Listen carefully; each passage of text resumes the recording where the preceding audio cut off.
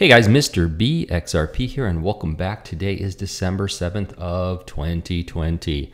I am working from home today, so normally the sound is a little bit echoey here in my home. I hope it's not so bad. Apologies to you guys if it is, but we've got to carry on. So the first thing we're looking at is Fiat Leak, and a lot of people always ask me, what is this? What is this? It's fiatleak.com. Seems like I do free commercial for them in every one of my videos, but they're nice people and I love their product. I love the look of this thing and I love watching XRP move out of USD and Tether. It's a good site. So XRP is holding just below 61 cents. You know, it's funny. We were so frustrated holding at 30 cents and we were so frustrated holding at 40 cents at one point, and we were definitely frustrated holding around 20 cents. Now we're holding around 60 cents. It's a lot easier to hold at 60 cents than it was at 20 cents, but I'm certainly excited about the big moves ahead, that's for sure. So let's jump right into it. I'm going to refresh Coin Paprika here, see where the market is. All right, so the market cap's at 572 billion, Bitcoin's at 19,222. It is just wanting to get over 20,000. I know the whole world wants to see it over 20,000, except for the bears, and I sure hope we get there. Ethereum's at 595, XRP's at just under 61 cents.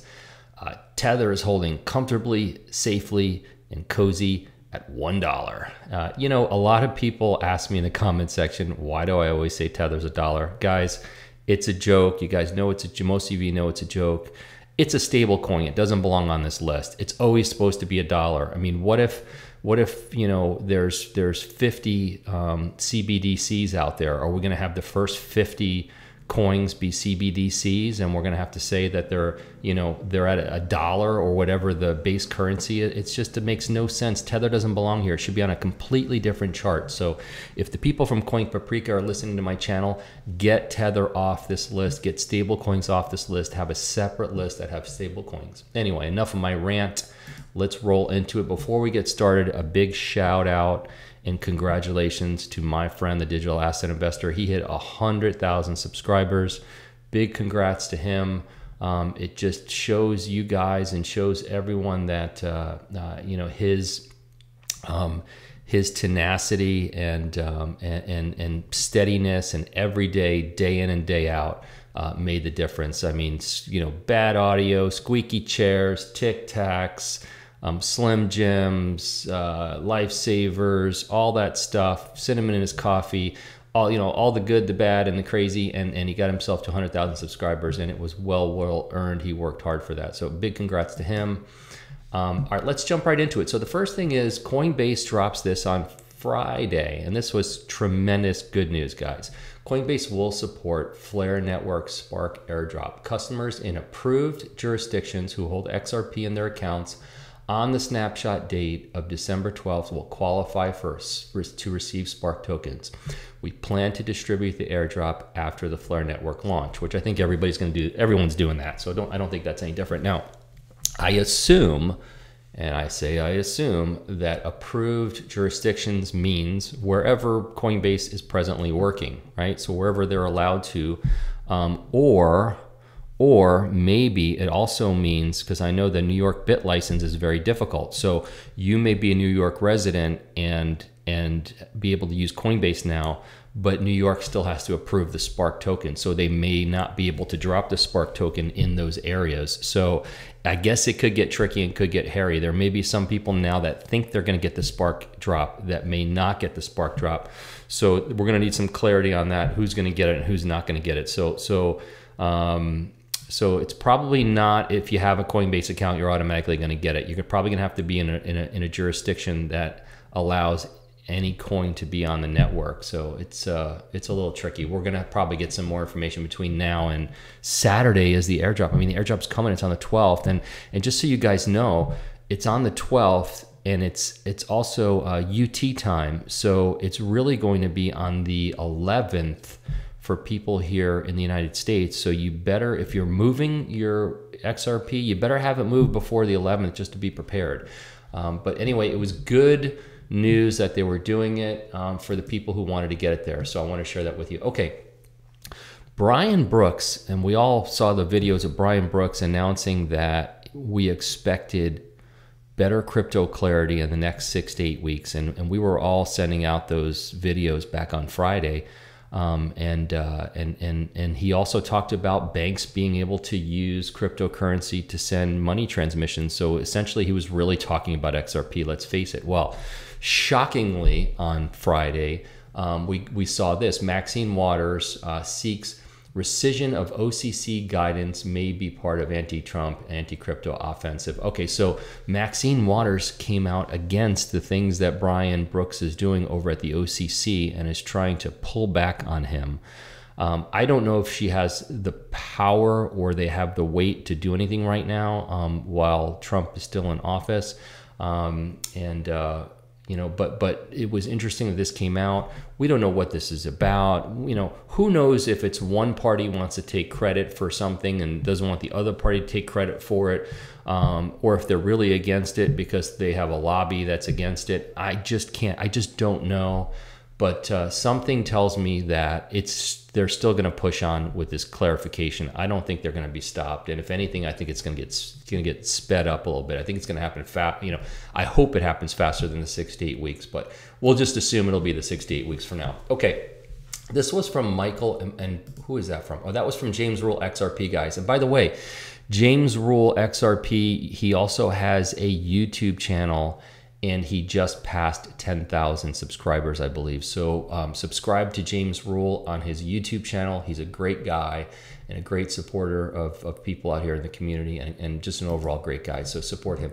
Michael at VAL5 Link, former Goldman Sachs hedge fund chief, says he's warming up to XRP, analyzing potential of third largest cryptocurrency. So good news. I mean, obviously everyone who's been paying attention knows that Wall Street is completely activated at this point. They're all jumping in. They're all suddenly crypto's okay. It's safe. It's good. All that good stuff. So this is the Ripple website, which, you know, the truth is I've never been a fan of any of their websites. I think now it's too dark. Like this, I don't know. I'm not a big fan of it, but anyway, I want to show you one of their customers. So one of their customers on their website, it's right here on the front page, it comes up, Standard Chartered. Standard Chartered's been around a long time with Ripple. And what came out in the news today, I saw from Michael at VAL5 Link, is Standard Chartered plans to launch a digital currency. And a lot of people are like, oh my God, they're launching a digital currency. Oh no, that's not good for XRP. Well, my thought process is we just saw Ripple came out with that tool for people to develop CBDCs. And my guess is that probably Standard Chartered, I'm guessing, it's speculation, is probably working with the XRP ledger. They're probably working with the people at Ripple to develop their own internal coin, just like a JPM coin. It's a walled garden, guys. It's so that Standard Chartered can send from one of their offices to another one of their offices. It has nothing to do with Standard Chartered sending money over to Mitsubishi Bank. Okay, they're still going to need XRP. Just like we want all countries to have CBDCs, I'm okay with banks having their own digital currency. It's not going to affect what XRP is looking to do out there. Okay, from XRP Crypto Wolf, XRP surpassed 60 million ledgers. The XRP ledger has settled over 60 million ledgers and keeps paying silently over 3 to 4 seconds. So what that means is 60 million transactions, guys. That's massive, massive, massive amount. So that's fantastic. Congratulations. I remember when it was just 50 and it wasn't long ago. XRP Crypto Wolf also posted this: 81,564 XRP accounts are set up to claim the Spark airdrop with a total balance of 17.5 billion XRP. Wow, that's a lot. That's a whole lot. 621 million XRP holdings increased, and 36,646 new XRP accounts have been created since Flare Network's announcement. Some people think that, you know, the value of XRP has been driven up by the Flare Network Spark drop. I don't believe that. I don't know that that's the case. I really think it's just the market started moving after PayPal included Bitcoin and some other cryptocurrencies on their platform. But some people believe that. Listen, we are so close to the Spark drop, you know, and look, there's some fears that some people have that it may drive down the value of XRP after the drop because people are buying up XRP to get more Spark tokens. I don't know that I agree with that either, but I can't say for certain. I just don't know that that's going to happen.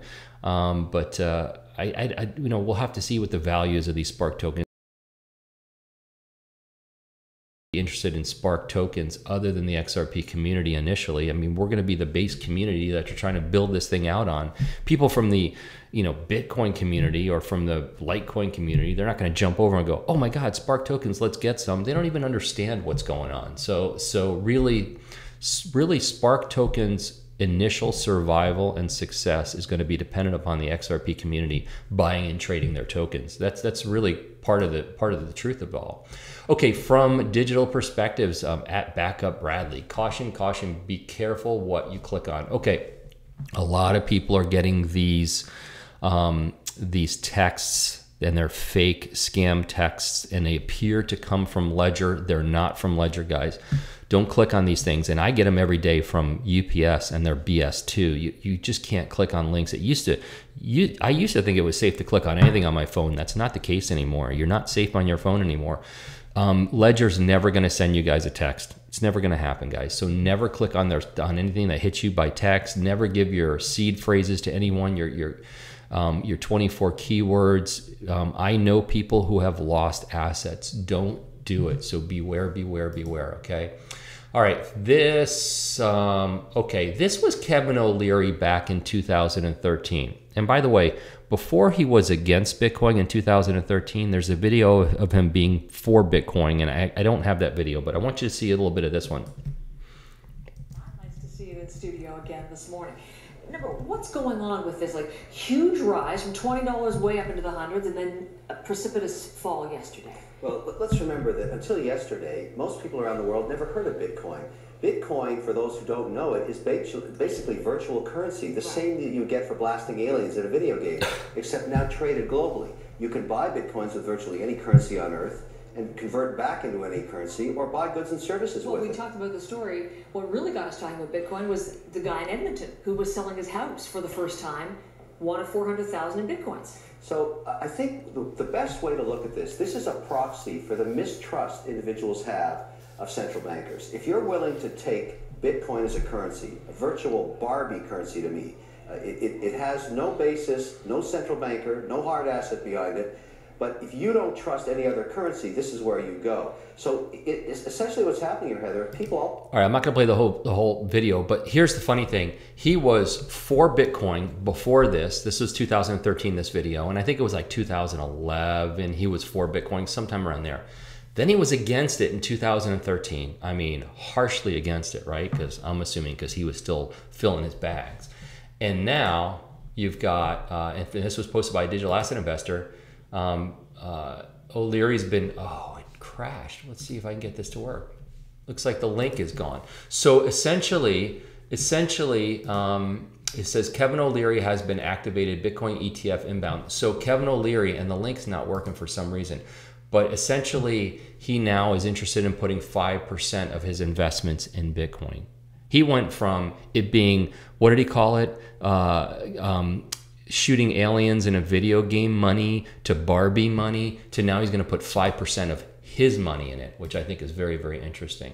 It looks like, let's see if I can get back up and running here. Okay, I'm back up and running. Wow, little crash there. All right, so from Michael at VAL5 link, quantum breakthrough, new device is, I don't even know what this is, 100 billion times faster than leading supercomputer researchers say. So apparently they have this quantum breakthrough device.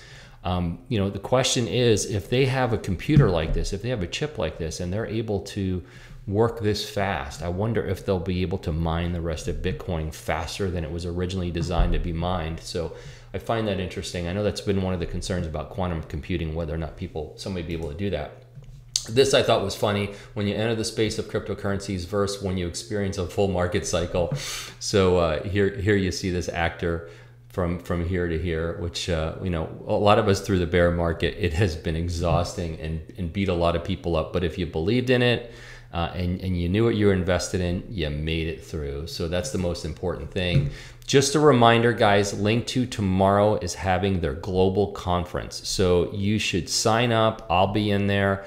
And potentially I'll ask questions if I have any questions for any of the people that are presenting. But Adam Trademan's going to be there, and some of these other folks are going to be there. Go to linqto.com. You can go to their Twitter page and get signed up here as well. But and also you can download their app. If you download their app and register on the app, you'll get invited to all of their functions online. And if you're an accredited investor, you can invest in their products, which is pre-IPO private shares of companies. So which is very, very exciting. And they just added Acorn as one of their companies, which is a really, really cool company. If you're not familiar with Acorn, you should probably take a look at it. It's a very, very interesting company.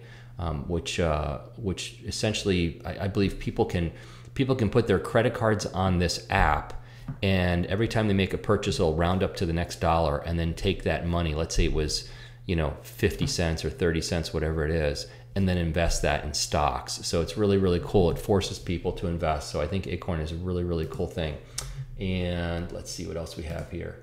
Oh, Clinton Donnelly. So I am speaking with Clinton Donnelly. I have some questions about taxes, and I was hoping to have the answers to you guys in this video, but I wasn't able to get it together.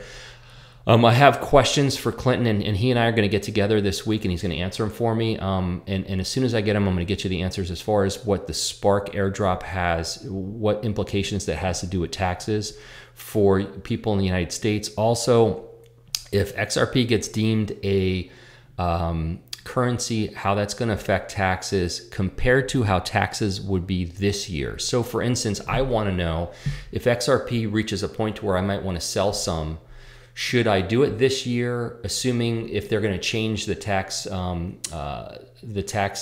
situation for next year, like what will be more beneficial? Because I don't want to hold till next year if I'm already at a sell point this year, that because it's going to cost me more money. So I'm going to ask Clinton some questions. I'm going to get back with you guys on the answers to those questions as soon as possible, and I want to get them this week to you because the airdrop's coming on Spark, so it's very, very important. And this was from Cool Wallet. They shared this with me, and they wanted me to let you guys know that Cool Wallet, great news, Cool Wallet and XRP fans, we're supporting the Spark airdrop on 12/12. You'll soon be able to apply for Flare Network's airdrop directly through a Coolbit X crypto app. Here's how. So just want to let you know about Cool Wallet. They're going to be cooperating, which is great. Last thing I want to share with you, this is from Napoleon Hill, at Napoleon_Hill, who's one of my favorite authors. He wrote the book Think and Grow Rich. If you ever want to listen to a book on tape or read a book that will change your life, Think and Grow Rich, guys. That's the one. And it says, the man who does more than he is paid for will soon be paid for more than he does. Believe it. It's true. Okay, guys. Thanks for listening today. I'm not a financial advisor. I'm not an accountant. I'm not an arborist. And I'm not a crypto expert. These are my opinions only. Don't make any financial decisions based on anything I say. Please like and subscribe. Hey, the easiest way to help the channel, and it's 100% free, is just to hit the like button, and I really appreciate if you guys do it. Also, it's free to subscribe to the channel. I've worked that out with YouTube. You guys don't pay a dime. Just hit the subscribe button and share my videos with anybody you think might appreciate them, and everyone have a fantastic day. Oh, before we leave, let's check out the price of XRP. Sometimes it increases when I'm doing a video. So it's at 61 cents, guys. We up 61.6107. So we did increase the price of XRP by watching one of my videos and me recording this video. Excellent. Good work. Take care. Bye-bye.